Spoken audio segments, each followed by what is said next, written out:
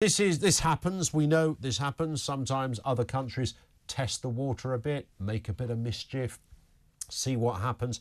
But when it's the MOD, it becomes particularly troubling, I would suggest.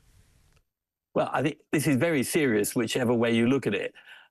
We ought to put out a health warning to say that the government has not officially confirmed that the hacking came from China. And we know, the British Library is still shut. I checked on the website before speaking to you a few minutes ago. They're still experiencing difficulties. They've been down basically since last October. Wow. And we don't think that was the Chinese. We think that was a Russian kind of volunteer group. And also stories coming from Scotland, the Dumfries and Galloway Health Authority. They've had all their data hacked. So we can't be 100% sure that China is doing this. But what we can be sure about are two things. First of all, China is subjecting the United Kingdom to an extremely deep intelligence probing at the moment, whether it's cyber or whether it's through the use of agents. And secondly, our response as a country had been totally lamentable. I mean, as you say, this is the Ministry of Defence, for goodness sake. Yeah. And yes, it's been privatised and it's a private company doing this for the Ministry of Defence, but it is the Ministry of Defence. It's outrageous. It is indeed. And potentially, I mean, the implications, potentially, I'm sure it won't get to this, but are absolutely vast. We had a caller, Bob, just before the news, who was with us, Anthony, and he was making the point that he thinks that the potential blame for this lies firmly at the issue of privatising this stuff to external organisations that really aren't up to the job, as it were. Well, I couldn't agree with your caller more.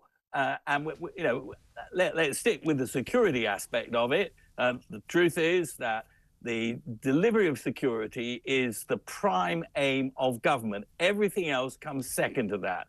And the idea that we can privatise key aspects of how we deliver our security is absolutely mad. Yeah. This privatisation mania came at us in a time when we weren't facing the sort of threats that we're facing today.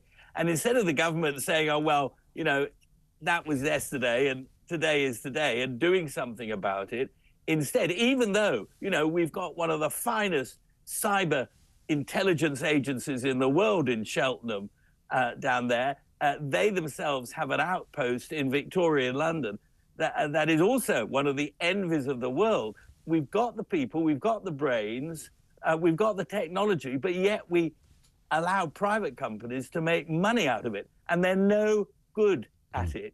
When you come to China, as I say, we are subject to an enormous amount of probing by the Chinese. And the question is really, and I think Ian Duncan Smith is one man I agree with on everything I have to add, but he said, look, the British government is refusing actually officially to say it is China, although it's got to say something to all the service people who have to be notified in a very short space of time that their data's been hacked. Why are we afraid of President Xi of China? Because we jolly well shouldn't be. Yeah, well, he's been breaking bread with Macron, as you know, for the last couple of days and looking rather happy with his European... It's interesting that France was the only major EU country that he chose to meet. I think he's meeting Hungary. So the significance of France, I don't know. We can read into that as we will. But when it comes to these phishing expeditions, if they are that, or complete theft of entire databases, whether it's China, whether it's Russia, whoever, is it a case, as I alluded to at the beginning, Anthony, that some countries will do this just to show that they can, rather than specifically wanting to do something with the information? Well, Ian, some countries will do it just to show that they can. But there is another aspect of this. The very fact that we think they can do it is in itself subversive. In itself, it undermines our national security.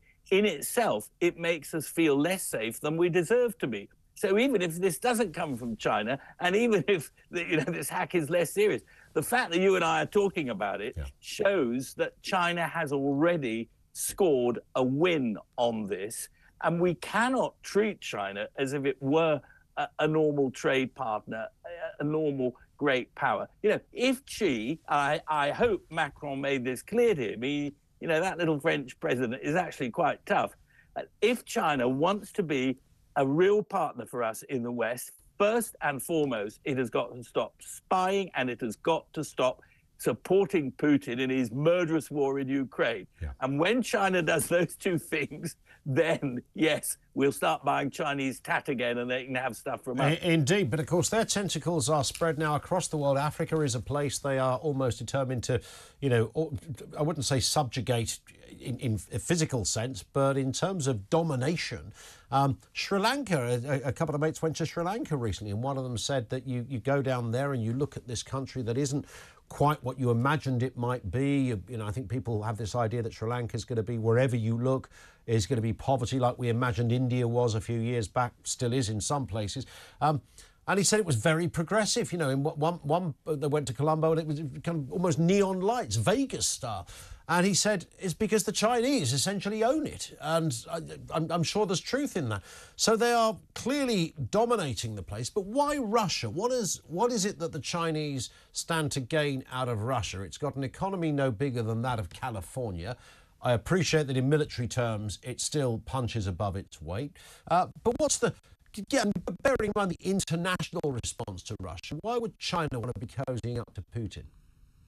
Well, I think the answer, there's two answers. First of all, what Russia is seeking to do in respect of Ukraine is what China is seeking to do in respect of Taiwan. So they're blood brothers in that sense. They've got similar strategic goals. But in terms of political systems, they are also very similar now. I mean, we've seen Putin, you know, just a few hours ago, crown president of Russia for the 5th time behind those gilded doors with those chocolate box soldiers sort of saluting him and all that kind of thing. And that's not how Putin started. He started completely different. Yeah. And look at President Xi. Again, he started completely different. It's as if, you know, that old adage that all power corrupts and absolute power corrupts absolutely. We're seeing it play out, and it takes one to know one.